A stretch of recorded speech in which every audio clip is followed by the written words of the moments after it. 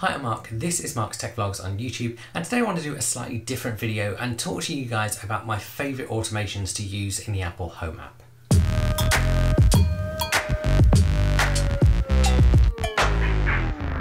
Now these are all automations I use every single day and ones that I've been kind of working on and tweaking over a few years. And it basically means whether it's a smart lock or a smart bulb or a plug or whatever, I can get everything to work together. And this is where automations are great because not only can you control other devices based on the state of other devices, but you can control whole groups of different devices from different manufacturers at once. And for that reason, I'm going to talk about using this with the Apple Home app in this video. Pretty much every product I'm talking about in this video I do have a review for, so make sure you browse through my other videos in order to find those reviews if you want to. I'll also put some links below where you can purchase some of the devices I'm talking about. So let's get straight into it and talk about my 5 favourite tips for home automations. And tip 1 is get everything into one app if you can. Now most devices when you buy them do typically have their own app. So if you buy a 𝐾𝐸 smart lock, it will have the 𝐾𝐸 app to go with it.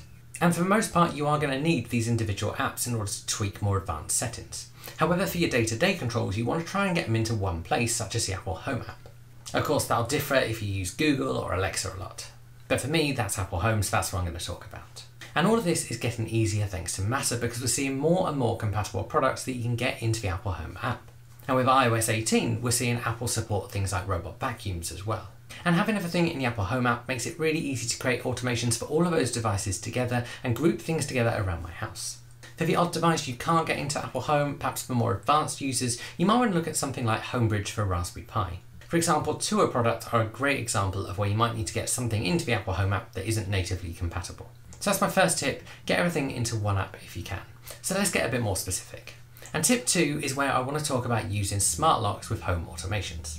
And I've talked about this before on this channel, but Apple classes smart locks quite rightly as security devices. The slightly frustrating thing is that it doesn't determine between the security of locking or unlocking. For example, personally I'd say locking your door is not a big security thing, it's just something you want to happen, whereas unlocking potentially is. What that means is if you have a location-based automation that says when the last person leaves, lock your door, you'll actually get a prompt to manually run this. This means for the Apple Home app you can't automatically lock or unlock your door using an automation based on your location. A great way around this is to have something in your house that you want on when you're home and off when you leave, and then to use this to trigger your lock. This could be a smart plug, this could be a device you automatically have on when you're home and off when you're not, or for more advanced users it could be a dummy switch using that Raspberry Pi and HomeBridge. Whichever approach you take, you're going to need 3 automations to achieve this.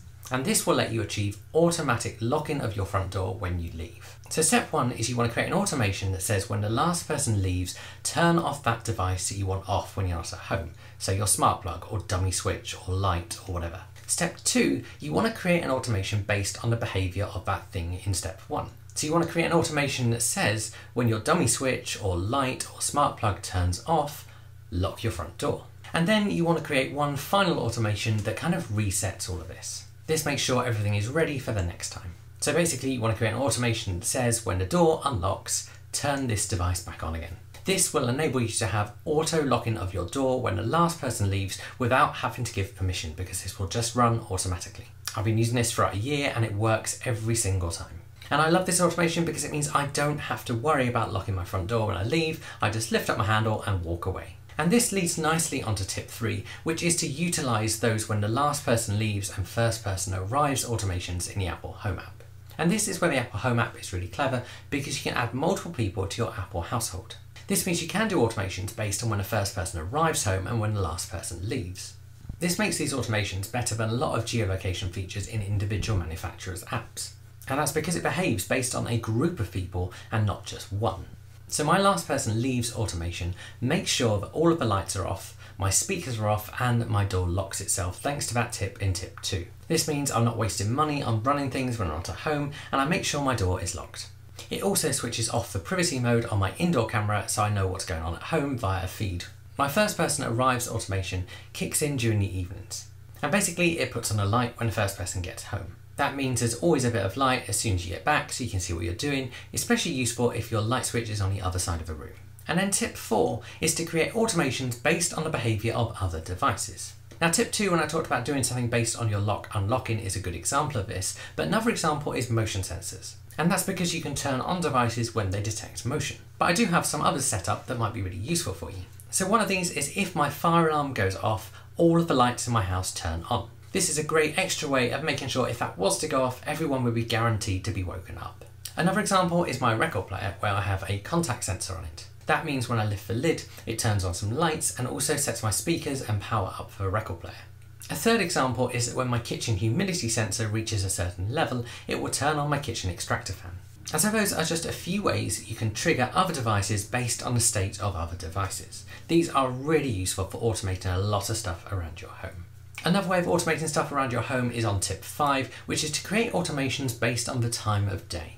For example, if you are generally a creature of habit, then set up an automation that makes sure all the lights in your house are off after a particular time. You can also tie some extra things into this, like making sure your smart lock is locked using that trick in tip 2, or maybe that some smart plugs are off as well, so I've got one that makes sure my speakers aren't left on overnight. This is a great way of making sure you're not wasting money on stuff when you're not going to be using it. A slight word of warning with that one is that if you break your habit or arrive home at the wrong time, you will find yourself being plunged into darkness. I've learned that myself. Likewise, I also use automations that open and close my blinds and curtains based on times of day.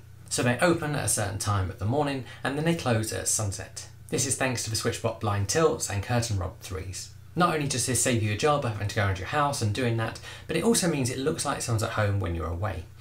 Although it also looks like something out of House of Wax. And there you have it. Those are my top 5 tips for using smart home automations with the Apple Home app. And for me, the Apple Home app is a great way of having everything in one place and being able to tie things into each other. It means I don't have lots of apps with different automations set up, I just have everything in one place. That's with the exception of a few Siri shortcuts. And for the most part, all of the things I've talked about in this video just run every day behind the scenes, and they save me time and effort, and I think they're great. And for me, that's great because smart home devices are about simplifying things and automating parts of your life. Let me know below what your favourite automations are, or any things you think I should try out as well. Give this video a like if you've enjoyed it, subscribe to this channel, and I'll see you guys again soon.